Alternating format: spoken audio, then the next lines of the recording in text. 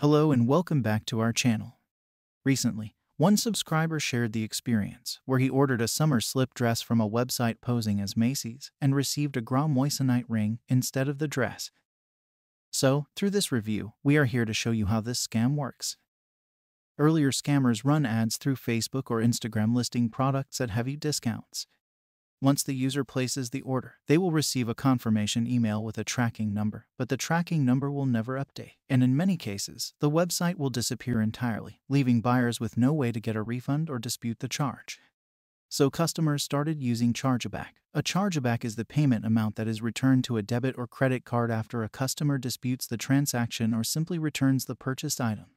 So, in addition to losing the funds from a sale, these scammers may have to pay a chargeback fee, which is assessed by the payment processor to cover the administrative costs of resolving a chargeback. These fees range from about $15 to $50 per transaction, but they may reach up to $100 or more, depending on the payment processor. So scammers started shipping cheap unrelated items to the buyer and providing the buyer with tracking information. The buyer will then believe their item is on the way.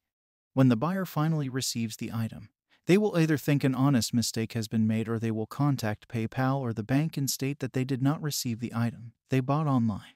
PayPal will then reach out to the seller regarding the dispute and ask the seller to provide proof that the item was shipped to the buyer.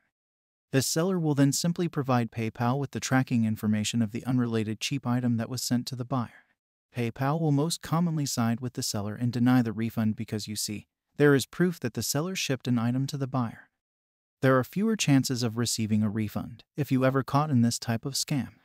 But then few customers were able to prove that the item shipped was not even close to the size, weight, or description of the item listed on the website. This works best when large items are purchased and small items are shipped, because the large items could not possibly fit in the package that was sent to the customers. Again, the scammers have to pay a chargeback fee along with the sale amount. So now they are sending fake Gra Moissanite rings instead of cheap unrelated items to the buyer. Here the buyer will feel good about receiving a $350 ring for a $50 order and don't file a chargeback until she realizes it's fake. Thanks for watching, and we hope this video has been helpful.